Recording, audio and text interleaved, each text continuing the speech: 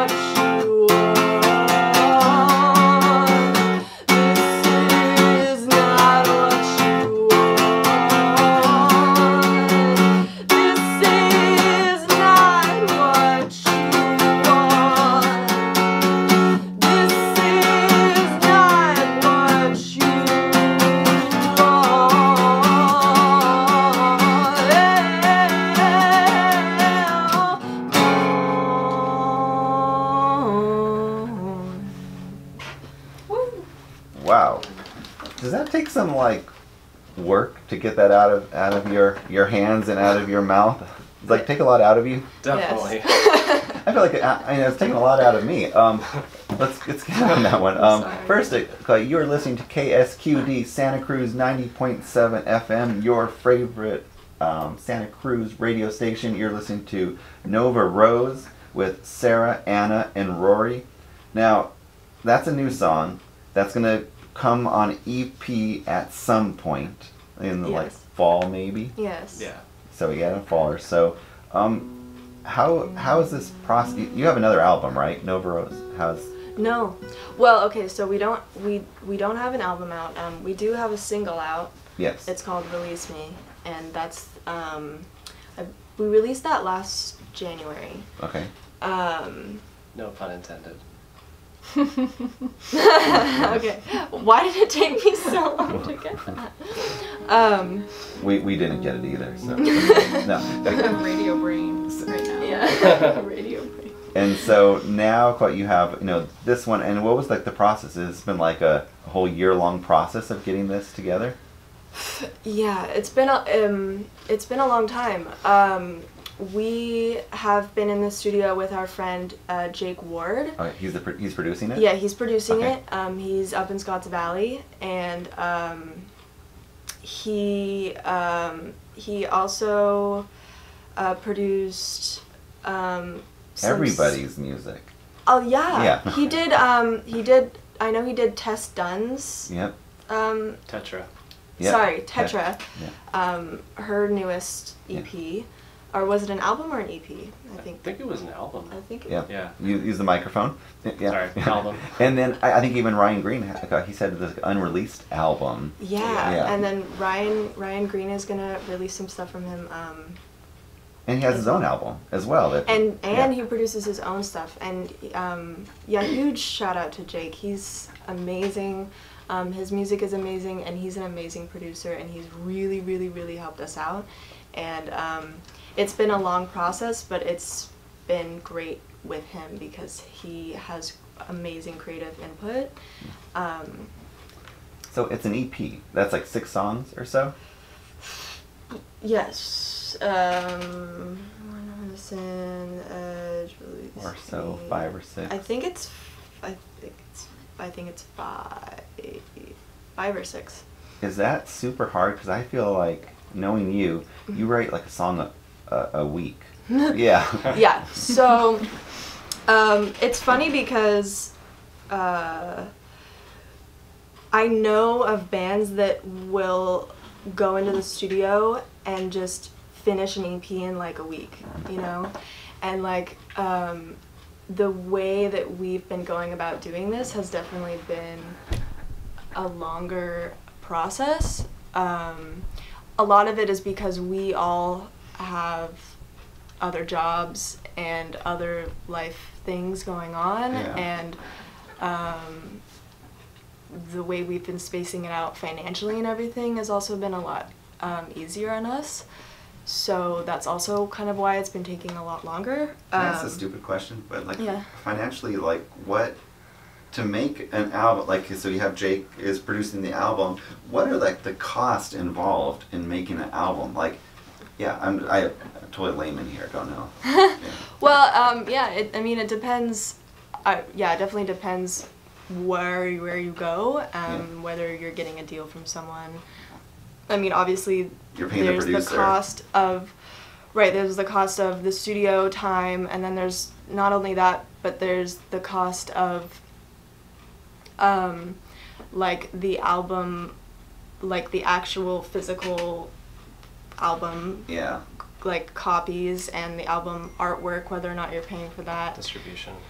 Distribution, and all of that, and so we haven't even gotten into the process of that yet. So, but because we know Jake, we have, we're really lucky in that we have gotten a pretty good deal through him. But but no, it's still it sounds like it's not that easy to like financially to do that, and especially like I said, the physical. I mean, that's like everyone costs whatever amount of cents to make. Right. Yeah. Do you ever think about like not actually having a physical CD and just like send it out to the world electronically? Well, what's cool about having a physical CD is playing shows and having a product for people to hold and look at and bring home so that they can remember you by. I mean, obviously, everything is online nowadays, but it's still, I think, worth it to have that physical remembrance. It's cool, especially for like if you're really into music. It's really nice to have that tangible, actual. Absolutely. Yeah. There's like I still buy like there's a certain like a few bands that like I will no matter what when they have a new album out I will buy the physical one just so I have it. And you also it's to help support them because you probably make a little more money on a physical one than a. There is also that with all the ways in which people listen to music now, like Spotify and. You make 0.00 cents. Yeah, you just don't make money that way. So if you really want to support artists, especially your local artists, you want to buy the physical copies of their work. And that's how you guys basically would financially support yourselves is selling CDs and shows, right? Mm-hmm. So you have a couple shows coming up, like now, right? Mm-hmm. And Friday you have one. What's the show going on Friday? Friday we have so Friday we are playing at The Poet and the Patriot with Winter Wind and Astral Caverns, and that show is going to be at 9 p.m. And it's free. Oh, and free. It's free. A free show. And then you have also next week? So July 6th. Is that next week already? Mm-hmm. Yeah, I think so. Yeah. Anna's just me. July 6th. Yeah. Where's that? So July 6th, we're playing at the Blue Lagoon. Okay. And that is with Nowhere Land and Joan and the Rivers. Cool. And that's also at 9 p.m. That show is $5 and it's 21. Just They're $5. both $20. I mean, that's like a super like low entry level to get in. Yeah. Yeah. You hear 2 or 3 bands. Anna, could you like move the microphone over to yourself? Okay. I feel like we've ignored you. So That's okay. Yeah, I want to hear from you. Yeah, push it all the way over, even if it sounds creaky, whatever, and move your chair over to us. Closer. Yes. Okay. So how did you get involved in this this group of 3? There's 3 other ones in the group. How do you get associated with them? Well, I'm dating the drummer. So that does help. Yeah. And their last bassist, he went out of town for college, I think Long Beach. Okay. Yeah. And did he have like a short blonde hair? Mm-hmm. Yeah. What Matt. Matt. Yeah, that was it. Yeah. He's great. Yeah. But I found out about that and I was like, I used to play bass in middle school and high school, and I kind of stopped when I got into college because the only classes I liked were music classes, and so I just did music all the time. And then I was like, I came to a different city, I didn't know anyone, and I was just like, whatever. So I just really wanted to hop on board because I thought it would be really fun. And so this is like the first band you've actually been in? Yeah. That's super cool. Yeah. So good. Sarah, she turned out okay? Yes, Anna is amazing. No. We love her. No, seriously. No. Well, yeah. No, well, what's so cool is that, like, when she first approached us, she was like, hey, if you guys just need, like, a fill-in bassist, like, until you get, like, an actual bassist. And I was just like, I don't know what that means, but okay. And we were like, yeah, no, definitely, like, that's super sick. And obviously in my head I was like, well, I mean, like, I kind of just want you to just be our bassist. Like, I don't know what fill-in bassist means. We like, need a bassist. We need a bassist, and you're awesome. And yes, play bass. Also, like, having, like, I mean, I don't want to sound corny, but having, like, more female energy. Yeah. In the band. Which you haven't had. You've I been, like, never. the sole female. And that was, like, so exciting for me. Like, I was like, this is, like... Even though she doesn't even know where you work. That's true. We just learned today that she has no idea where she... Oh, no, you knew about one of her last jobs. Yeah. Well, it's because I just changed, I've had a lot of jobs, and I'm not vocal about when I get new jobs. Hey, Anna, are you on social media, like Instagram and stuff? Yeah. See, I feel like if you're on Instagram, you would have known that she works and where she works. Like, I see her, like, you can get the idea, but yeah. On the spot. I'm just giving you a hard time. She's not on Instagram that much, I don't think. Are you? No, not really. We know who's on Instagram a lot. Oh, I am on Instagram all the time. Yeah, I see. God, no. And I always think, it's almost like uncomfortable. And like, I mean, like, let's talk about this. Sarah, I feel like you can maybe relate. Okay. So Sarah says like, okay, I'm gonna go on Instagram Live, and I'm gonna play a few songs. Yeah. And so then like, oh, I see, oh, Sarah is doing a live, and I go on it. And like, it might be like really late at night or some like awkward time that not a lot of people are on, and it's like, okay, it's just me and Sarah. And I feel like, is this awkward? Is it too intimate? I don't know. It just seems like, and then other people get on, and then it's fine. That's just what happens in social media. Yeah. Yeah. Just be prepared. Well, also like, I mean, yeah, I don't, like, at this point, I don't know why I do live videos, because sometimes, like, I don't know, sometimes I do live videos and it's like a lot of people will come on, and then sometimes I do it and it's just like one person, and it's just me and that one person, and I'm just like, alright dude, it's just me and you, like, we're just hanging out.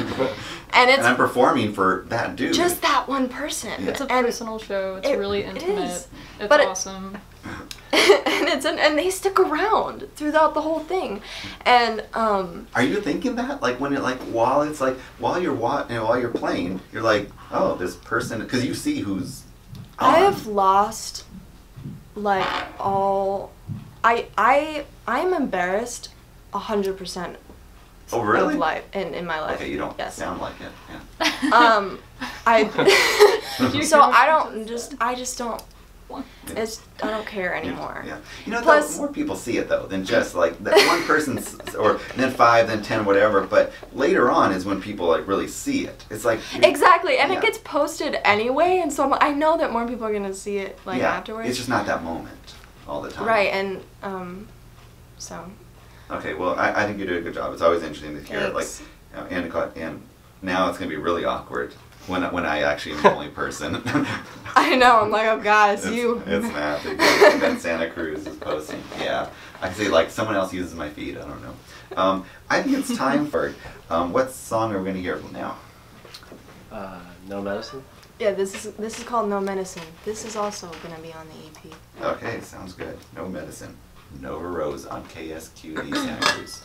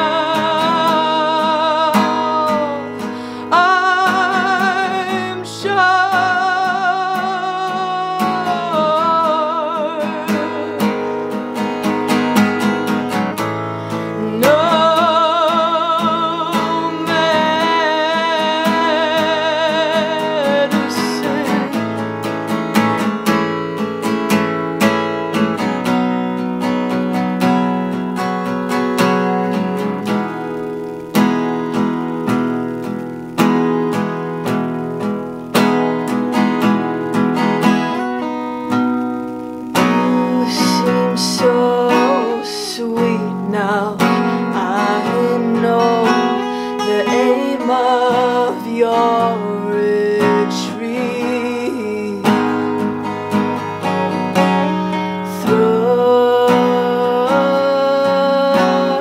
Throw me in the fire. If I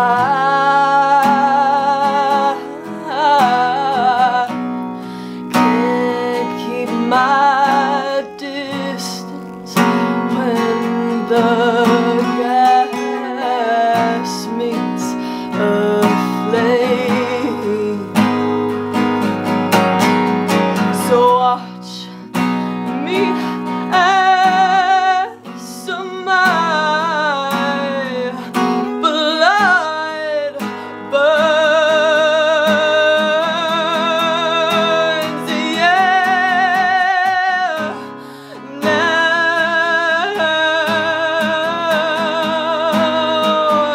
I'm sure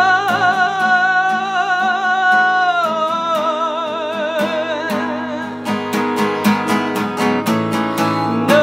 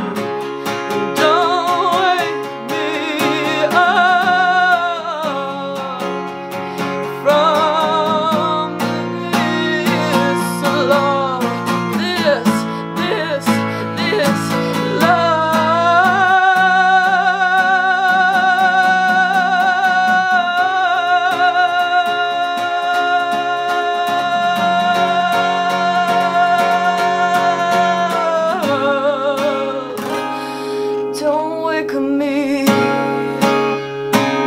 don't wake me, don't wake me,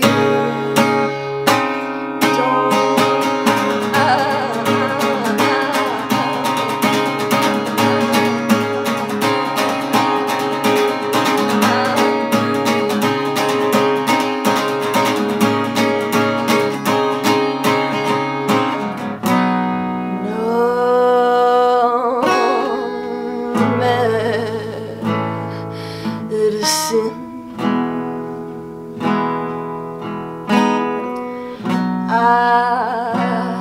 I'm sure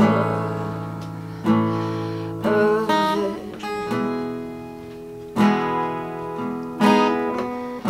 No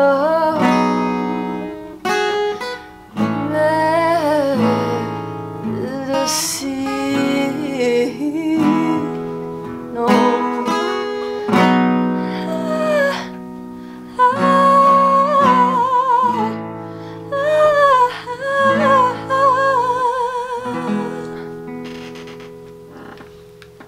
Oh my goodness, I'm tired.